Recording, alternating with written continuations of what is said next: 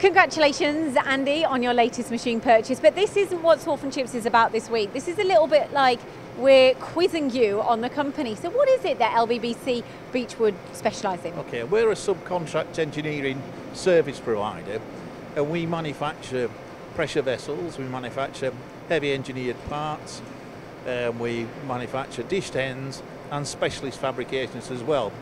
Well, some of the machines you're going to be seeing a little bit later on, because Rowan is actually going to take you on a fabulous tour. Now, some of the machines you've got, this is your latest purchase, this is new, CNC, but a lot of what you've got is manual. Why is that then? Is it the size of the components?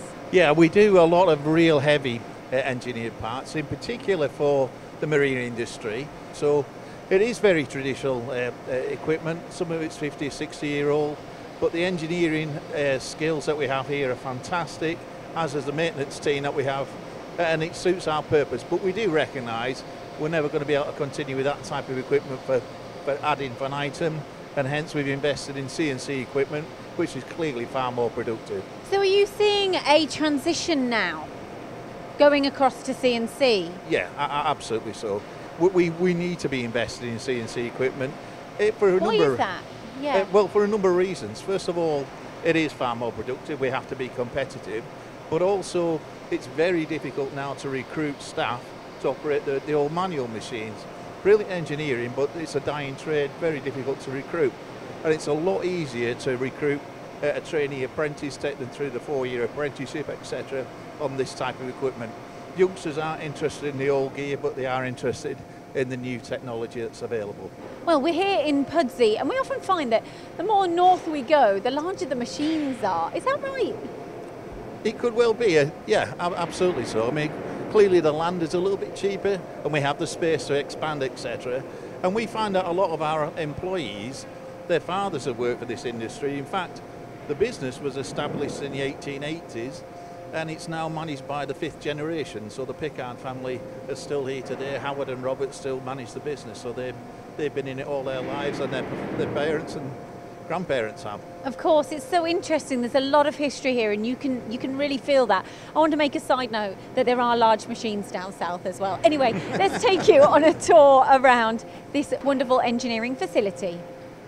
So Dave, we're here at the engineering facility at LBBC Beechwood. Now we're in front of one of your Webster Bennett vertical borers. You've had these machines for a long time, is that right? Yeah, a long time, yeah. These have been here for over 25 years. 25 years. It's amazing. It's amazing the old engineering machines you've got here still running. Let's walk down the shop. Yeah, sure. Let's have a look what you got. So we've got some standard manual machines just behind us here. Yeah. But I think the impressive part of this shop, this facility here, is definitely the big vertical borers and the massive parts that you're making on them. Tell me a little bit about these parts, please. These are ship's dampers, or parts of ship's dampers. They're using the propulsion or system of big ships, basically. I've been doing these for, well, probably 20 years. Same company. So this is a contract you've had for a long time? Yes, absolutely. And that's why you've got these 3 vertical boring machines. Yeah. And I guess this is where you do your facing off, the turning down. Yeah. All our sort of proof machining, finish machining. It's done on all these machines, days and nights, to keep up with customer requirements. Yeah. And what's this part here? Well, these are massive parts. What is this? These are castings. They look like they're from the water industry, possibly from a company we've used for a lot of years. So there's some kind of pump housing, which I guess is coming in for a refurbish. A refurbishment. Yeah, so if you follow me, Dave, let's keep going down the workshop. So, and then we've got, I've seen a few of these at R&K International. It's a radial arm drill. I had no idea one of these even existed until about a month ago. Yeah. But here's one being used right now to drill, I guess, some radial holes in. Yeah, that's right, yeah. So they're all marked off by the operator, and then we've got numerous holes to put in those before they move on to the next stage. Yeah. It's amazing the size of the parts that you guys make here. Let's keep going through the machine shop. Now we've got a ring that's coming out. This looks like a forged ring. I mean, look at that. It's absolutely huge. Forged ring, yeah. That's coming for a actual new job we've got just at the moment, a new project that's starting up. So that's one of the main parts of the door system. So how many different companies, how many different products do you come in, or different designs do you get coming through the door asking what you can make? Many different companies, new and old really. It's all sorts of different industries we're involved in. So you've got 3 different bays here. We've just been through the machine shop. Yeah. What bay is this now? This is the fabrication department. This is from end to end here. So from end to end, what's this machine up here? This machine is a Subarc welding machine, and that's used for automated welding on pressure vessels. Oh my! So look at that. So we've got this big pressure vessel here, which is on rollers. So this means you can do longitudinal and circular welds. This seam here. Yeah. I mean, look at the size of that weld. That is absolutely massive, isn't it? That's fantastic. Yeah, and these are all 100% radiography checked. So you're checking for defects, for cracks. Yeah. Is that for crack length and crack width? And all that sort of thing, yeah, in accordance with codes. So a lot of our viewers will probably not see this side to industry, because they're looking at kind of probably cleaner CNC shops. This is proper heavy industry we're looking at here. Yep, I mean, just the size of the cranes go to show the size of parts that you guys are making. Yeah, we can lift some heavy things in here up to 20 tons. Yeah, exactly. So this is mostly for the pressure vessels. Now, what are the pressure vessels used for? Pressure vessels are used in many industries, from oil and gas through to subsea and decompression systems, which we work with many different companies throughout the UK. So they're pretty a universal product that I guess that are using. And is there any product that you might be using? You might fly in a plane. They are used for the wax mouldings in turbine blades. Aerospace.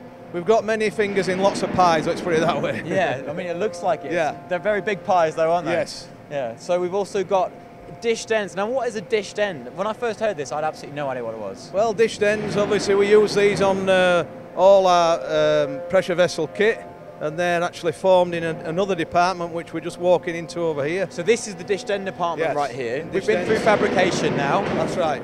So dished end, what is that? So dished ends, we manufacture dished ends for a lot of subcontract operations and also for LBBC. Okay.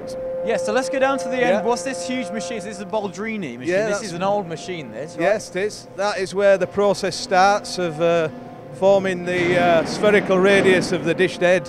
So lots of tons of pressure. So brute force really into the shape it initially I think Andy needs. was saying it's about 200 tons of pressure in this thing, which is absolutely massive.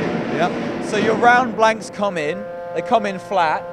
This is like some dye on the end of it, which will turn that flat blank into a spherical shape. That's correct, yeah. Once they go from the spherical shape, they will then get put into these things. Is that correct? These are the dished end machines now, which form the knuckle radius of the dish, and also put a machine prep on. Right, so we've got a dish here. That's not a good example. No, it's not, because it's got probably better off over here. Some kind of corrosion on the end of it. So instead, we've got a dished end here, which is. So what? This is the part we're looking at. So can you explain the spherical and the knuckle? So basically, this radius here is formed on the press at the bottom end of the workshop, and then this sort of area of the dish is formed on these machines up here. And these roller machines are absolutely incredible. I mean, look at the size of those. Yeah. But the different kind of tooling as well. I didn't realise. I thought it might just be one size fits all, but there's loads of different kind of tools that you'll send around the side. That's of right. parts Yeah, absolutely. They're different kinds of forms. Yes, different knuckle radiuses. Basically, that's what they're for. And I guess those are for different kinds of pressure vessels or for different standards. Yeah, different shapes, sizes. We do carbon steel. We've got stainless steel over here. Right, so I guess you've got a different stainless steel workshop. Yes, we have. We've got a segregated stainless steel workshop for the fabrication department, which we've sort of put together over the last sort of 5 years, basically, and it's a good selling point for LBBC. So Andy, we've seen the machining workshop, been through fabrication, dished end forming. This is now, we're here in front of the Key Hyung U1200N. This is the new CNC investment by LBBC. Yes, it is. This is the way I guess the industry is going. Yeah. And we've done 2 videos on this machine, so check those out to find out more about the machine behind me. But before we're just going to talk about the axle dampers here. Yeah. These are absolutely massive parts. You've been doing these actually for a long time. What are they? They are parts of the ship's dampers for the ship's propulsion system. So they take the inertia out of the engines when they speed up and sort of slow down. So these go in line between the engine and the propeller. That's right. Which you can imagine how big the propeller axle must be, let alone how big the bloody propeller must be. Yes, if you can absolutely, excuse my French. Yes. It's an absolutely fantastic little part, big part here. I guess they're kind of like hollow round rings, aren't they? Yeah, they come in as a solid forging, and then we machine them all up to that stage. Yeah, they'll come in. It's quite a raw forging, and then you clean up the faces, put all these holes in, like the radial arm drills, the vertical borers. Absolutely. This is some real heavy industry. Yeah, absolutely. And then they get fully tested on site, as you can see there. That one's under test, I think, at the minute. Yeah. That's fantastic. Thank you very much, Dave. No problem. That's proper heavy industry at LBBC. What a wonderful facility that you've got here, and a fantastic machine.